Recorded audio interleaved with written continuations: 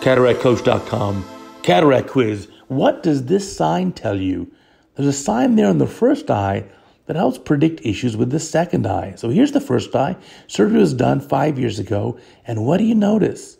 Even with a non-dilated eye, that white crescent is the anterior capsular rim. There's been significant capsular phimosis. So now here on the second eye, look carefully, pseudo-exfoliation material. So this patient has pseudo-exfoliation, and the first eye had enough issues with pseudo-exfoliation that it caused capsular phimosis. Now, luckily, there's no pseudophagodenesis in that first eye. But for this second eye, what should we do differently? Well, of course, we want to have a generous capsulorhexis. So when we do this, filling up our eye here with our viscoelastic, we'll make the incision. Let's make the capsulorhexis at least 5 millimeters. And importantly, let's watch the patient in the post-op period. Throughout the first year of post-operative visits, this patient should be dilated at every visit, and we can see if the anterior capsular rim is, in fact, becoming phimotic. And if that's the case, we can use the YAG laser in order to make relaxed incisions in it. So there's a big 5.5 millimeter capsulorhexis.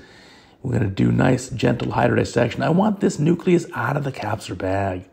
I don't want to worry about putting stress on the zonular support. So we have the nucleus tilted up, and now we can buzz in with the phaco probe and chop this thing into small pieces. And there's a good amount of nuclear density here. At the beginning, the red reflex was so good, we thought it wouldn't be as dense. But here you can see there's a lot of opacity. There's a lot of even brunescence in this cataract. So taking our time here, removing it, doing a lot of chop, and then just buzzing it with the phaco probe, taking out the pieces. And the pieces come down pretty quickly. Now we're showing the video at 2 times the normal speed, just so we can get through the whole video, start to finish. And here comes the remaining pieces of the nucleus. A little bit more chopping being done. And then at the very end, you'll notice we'll keep the chopper in the safe position. So the rounded, smooth side of the chopper towards the posterior capsule, just to ensure that it doesn't come forwards or touch the phaco tip. So nice and easy, chop, chop, and more chop. And we've finished that up quite nicely. Now, we're going to switch over to the IA probe here in just a moment. When we do the cortex removal, again, we have to pay particular attention to the zonular support.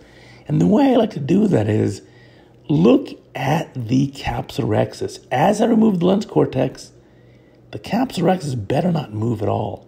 If it does, right, that's a sign of very weak zonular support. And you can easily, with the IA probe, damage and break zonules more and even expose the equator of the capsular bag. So don't do that. Look at the capsulorhexis edge and make sure it doesn't move. That looks good. Now, what about lenses? Should we put a different lens in this eye?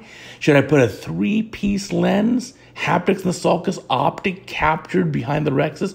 That may help. But I think in this case, we're just going to opt for the matching single-piece acrylic lens that this patient has in the first eye, and then we'll watch the patient carefully in the post-op period. You can also see there's a small eye. That's a 6 millimeter optic, of course, and the optic looks massive in this tiny eye. This is a high-power hyperopic patient. This is a lens power of 26 diopters. So cleaning up all our viscoelastic, we're going to finish this case up. So always pay attention to the first eye.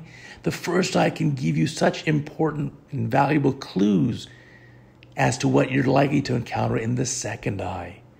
Of course, you can also hone your lens calculations by looking how the first eye healed up or reacted. Thanks for watching. Appreciate it. Check out CataractCoach.com, our free teaching website. Sign up for that free daily email. Thousands of you get this free email every morning, and there's a lot of great material to be shared. Check it out.